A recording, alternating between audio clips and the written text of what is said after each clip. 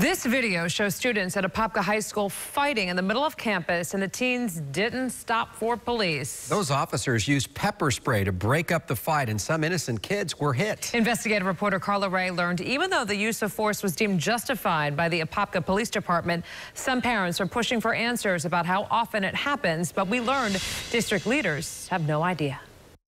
9 Investigates found this video posted on social media showing Apopka High School students squaring up, ready to fight. By the time the first punches are thrown, 2 school resource officers from Apopka PD are there to try to break the teens up.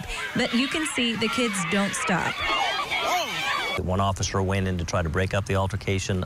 Another student came out from his side and started throwing punches. That's when you can see the officers reach toward their belts to pull out pepper spray. It broke up the crowd, and 5 students were arrested, but not before some other students who weren't involved in the fight itself were also hit with the spray. Students we spoke to outside the high school didn't want to go on camera, but one girl told me even though she was nowhere near the fight itself, she felt the effects of that pepper spray, telling me that it was hard to breathe. One mother sent an email to city leaders saying her daughter wasn't a part of the fight. She didn't know anything about it, but she was pepper sprayed pretty bad. In a case such as this, the crowd is coming around, which makes it even more dangerous around the students that are the combatants. And the message here is the crowd needs to leave.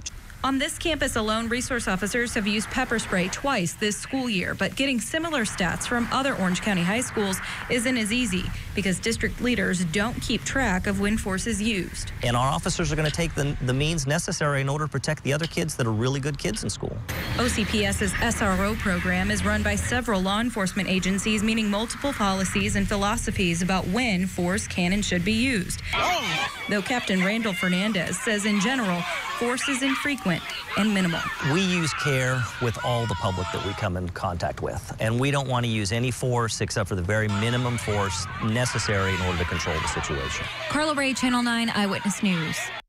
We asked the Orange County Sheriff's Office, which provides the bulk of the county's SROs, whether they keep stats on the use of force in schools to see just how frequent it is. They tell us that they are working on those statistics for us, but said it could take some time. We asked the district why they don't do more to monitor use of force, and we still are waiting to hear back.